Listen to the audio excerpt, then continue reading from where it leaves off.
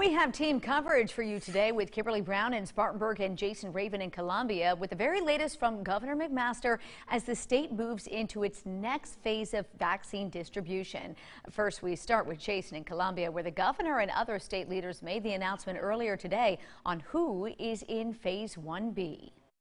Officials say starting next week, about 2.7 million South Carolinians will be eligible to get the COVID-19 vaccine. South Carolina made tremendous progress. Governor Henry McMaster says South Carolina has made progress in phase 1A. He says so far more than 1 million doses of the COVID-19 vaccine have been given.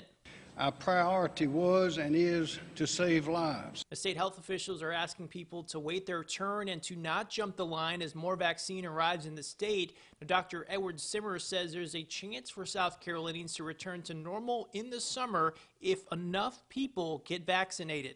We have about 2.7 million South Carolinians in Group 1B.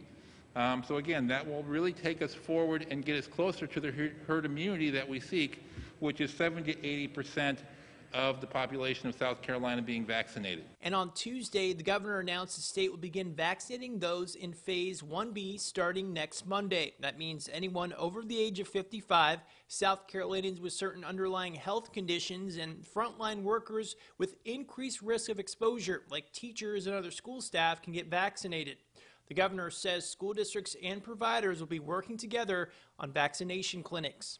These coordinated clinics will allow teachers to be vaccinated quicker than if the teachers had to make their own individual appointments. The state superintendent of education, Molly Spearman, says while Tuesday's announcement doesn't exactly prioritize teachers and staff, she is grateful that they will be able to get vaccinated starting next week. Take the vaccine as soon as it is offered to you.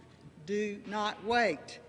It is safe, and our students need you in the classroom delivering high-quality instruction every day. Both Superintendent Spearman and Governor McMaster once again urged school districts to begin offering 5 days of in-person instruction immediately. According to DHEC and the governor's office, the next phase, phase 1C, could begin April 12th.